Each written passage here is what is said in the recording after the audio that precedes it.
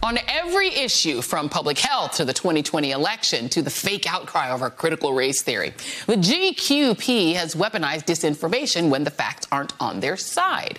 And in doing so, they're putting our democracy and our very lives at risk. Yesterday, House Minority Leader and Trump steward Kevin McCarthy proposed 5 Republicans to serve on the Select Committee investigating the Capitol insurrection, a majority of whom sided with the insurrectionists on January 6th. By voting to overturn the election results, just as the mob demanded. That includes Congressman Jim Jordan, the screamy Trump advocate and defender of the big lie. While it's unclear whether Nancy Pelosi will veto any of McCarthy's choices, Jordan's history of grandstanding certainly makes him a good candidate for rejection. But the bigger problem is that Jordan helped inspire the very attack he's now supposed to investigate. A new book by Carol Leonnig and Phil Rucker reports that when Jordan offered help to Congresswoman Liz Cheney during the attack on January 6th, Cheney smacked his hand away and told him, "Get away from me, you blanking did this." To that point, McCarthy's selections make clear that Republicans will attempt to obscure their own culpability in the insurrection, as well as Trump's. In fact, their proposed ranking member, Congressman Jim Banks of Indiana, is already undermining the committee's work. He'd rather forget who unleashed the mob against the Capitol because, according to Banks, Nancy Pelosi is really the one to blame. Today, he suggested that she left the Capitol unprepared and vulnerable to attack. And he added that Pelosi, quote, created this committee solely to malign conservatives. But Republicans are also selling a bill of goods when it comes to COVID, fueling baseless conspiracy theories and vaccine skepticism. So it's no surprise that we're seeing more COVID cases among Fox News viewers who've watched their hosts downplay the pandemic day after day. In fact, according to CNN, the White House has reportedly been in private talks with Fox executives about their coverage. That might help explain why several hosts on that network are turning tail. They're suddenly urging their viewers to take COVID seriously. But while Sean Hannity and Steve Doocy have changed their tune, Tucker Carlson and Laura Ingraham continue to sow doubts. The problem is there are real-life consequences for those who might heed the GQP message. There's the unfortunate example of unvaccinated Trump supporter and QAnon believer Linda Zorn, who was protesting her state's vaccination program just a week ago, according to the Cape Cod Times. Well, she died from COVID complications on Friday. Joining me now is former Senator Claire McCaskill of Missouri and Charlie Sykes, editor-at-large for The Bulwark and an MSNBC columnist. Thank you both for being here. Claire, I'm going to start with you. So Speaker Pelosi has a choice now here of accepting Jim Jordan and you know, Congressman Banks and all of these other insurrectionists on the commission, or saying absolutely no. What do you think she ought to do? Well, before I tell you what she ought to do, I have to say happy birthday to you. Happy birthday to you.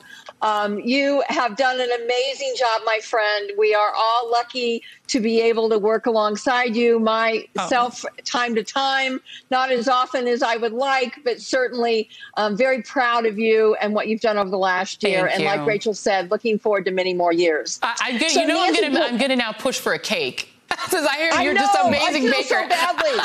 I was traveling today of all days not to have a cake for you. When we get together, I'll make it up to you. When we're together in person, we're going to have we'll bake. We'll do like a bake-off. It'll be fun.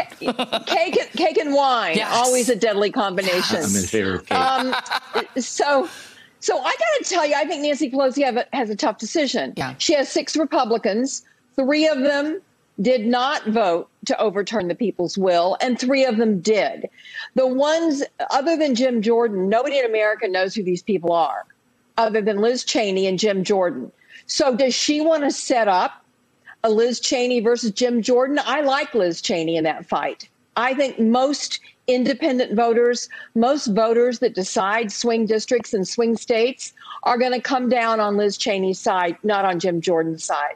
So, and always if she turns them down, who knows? She could get, 3 Looney Tunes next that everybody has heard of that are really incentivized to be crazy because that's the only way they make money in their campaigns. The QAnon lady and crazy Bobert or Babbert or whatever her name is, So I think in some ways they can work with these people, especially considering we've got 3 to 3 in terms of Republicans who bought the big lie and protected the big lie and those who rejected the big lie. That is a really good point. That's why we love you, Claire. That is a great point. Let me play for those of you who forget who Jim Jordan is. You might want to turn the volume down just a skosh on your TVs before I play this. Here he is. And I want to know why you won't give us what we've asked for. Sir, I certainly hope that your colleagues are not under that impression. That is not accurate, sir. And it is accurate. We have caught you hiding Mr. information. Chairman, can we allow the witness to Rosenstein. answer? So the protests don't increase the spread of the virus? I didn't say that. You're putting words in my mouth. No, I just want an answer to the question. May I answer that 13 question? conversations. Yeah, I'll get to you. I'll give you a chance here in a second. Who told Papadopoulos? How'd he find out? I can't get into the evidentiary Yes, you can, because you wrote about it.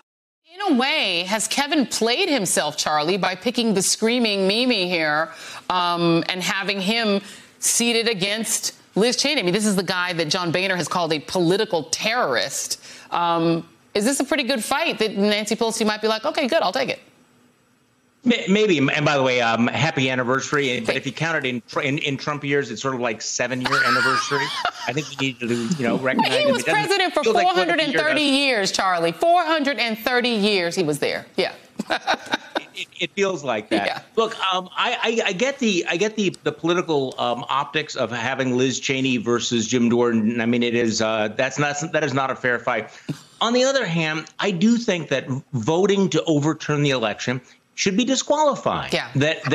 That Nancy Pelosi would be completely justified in playing hardball and saying, this is not a joke, this is not a farce, this is not going to be a circus sideshow that Kevin McCarthy wants it to be. This is going to be a serious investigation. And that means that if you supported the big lie, you cannot serve on this committee. I mean, I think that would be a principled position. I don't expect that's what's going to happen.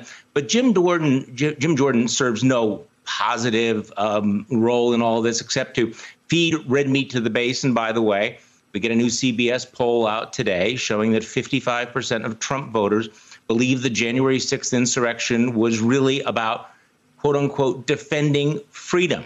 So if you're going to counter this, I think that the tactics have to be aggressive as opposed to this assumption that, well, people will see what crazy talk there is and they'll recognize that these people are nuts and seditious and they don't want to vote for them. Well, we've tried that in the past and look where it's gotten us. So I do think that those members that voted to overturn the election without any evidence whatsoever should be disqualified from being on this committee.